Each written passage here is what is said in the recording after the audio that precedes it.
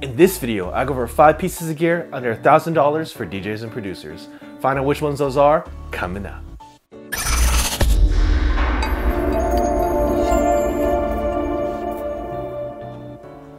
Thank you for watching PDot TV, where you'll find tips, tricks, and tutorials for DJs and music performers. Now let's get into the video.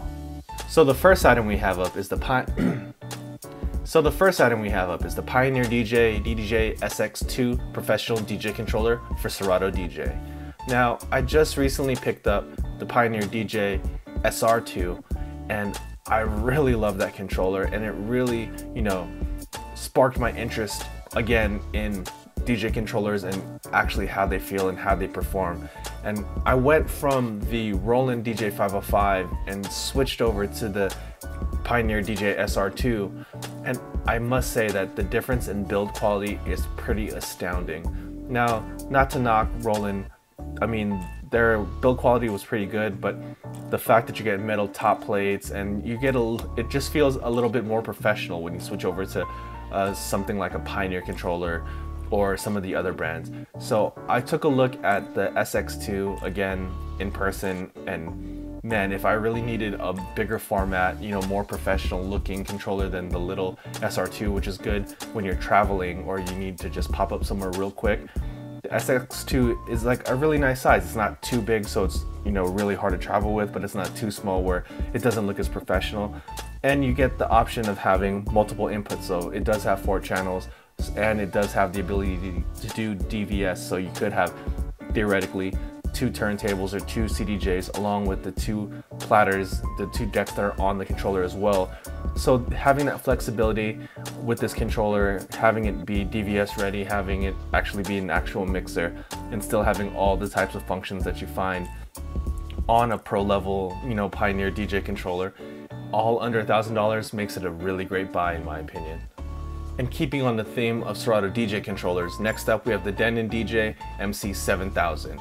Just like the Pioneer DJ SX2, this one has a nice metal construction and feels really, professional, and feels like it can take a beating. Now, I know a lot of people are used to Pioneer DJ and see them in the clubs everywhere, and for good reason. They do make great products, but that doesn't mean that there are other companies just like Denon DJ that make really great products for a little bit less money as well. So this is about the size of the SX2, but one thing that I really like about this Denon controller that I think blows the SX2 out of the water in a lot of regards is the fact that this Serato DJ controller has 2 USB ports, so you can actually do switch offs without having to unplug and replug and worrying about having an extra audio source. This controller having 2 USB ports allows for 2 laptops to be plugged in, so seamless transition between DJs, and you can still grab this for the same price as the SX2 for under $1,000. Now, Denon's not in a lot of major clubs at this point. I know they're trying with their Prime series, and those are really great. And I've been a fan of Denon for a long time. They've made some really high quality products, but just haven't had the kind of fanfare that Pioneer DJ's products have. But I will say that I think they're pretty much on the same level, especially in this controller market. So if you're in the market for a DJ controller that you can switch off between DJs with seamlessly, this is the best bet, especially at this price point. Pioneer's controller with 2 USBs is way more expensive than this, and I will say that I like this form factor better. It's a little bit smaller and easier to carry than Pioneer's larger controllers. So if you were in the market for something around the same size as the Pioneer DJ SX2 but want something with 2 USBs, this is definitely the way to go. Continuing on with Reloop, we have here the Reloop RMX90 DVS digital club mixer for Serato DJ. Now this is Reloop's 4-channel club standard layout mixer. It looks a lot like the Pioneer DJM, series, the 800, 900, etc. And again, if you're looking for something with that Pioneer feel and that Pioneer layout, but at a cheaper price point and still maintains a very similar build quality, Reloop hits the mark once again with the RMX90. This thing keeps that club standard 4-channel layout that Pioneer made famous, includes Serato DJ enabled audio interface, but still maintains a cheaper price point, making it available to a lot more DJs out there.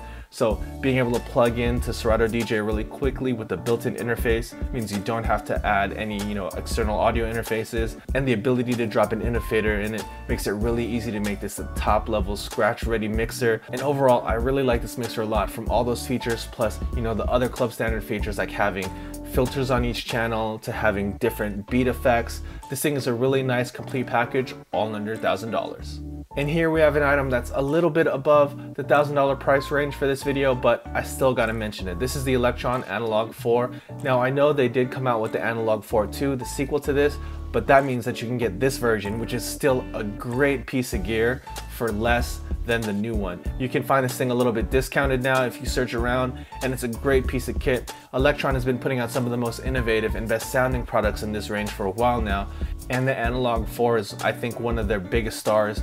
It's a great tabletop synthesizer, really nice sequencer on it as well. You can put out some really nice, really fat sounding sounds for around the $1,000 price point. I know this one's a little bit above, but it's definitely worth the extra change.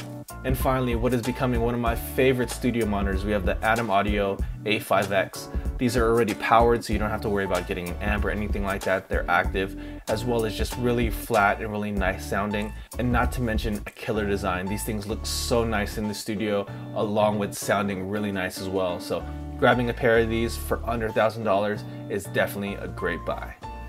So that's a look at 5 great pieces of gear under $1,000 for DJs and producers. If you're interested in purchasing any of those, links can be found down below in the description. And as always, if you found this video useful, please go ahead and give it a thumbs up. And if you haven't already, go ahead and click right here to subscribe to this channel. Or if you'd like to watch more content, go ahead and click on that video right there.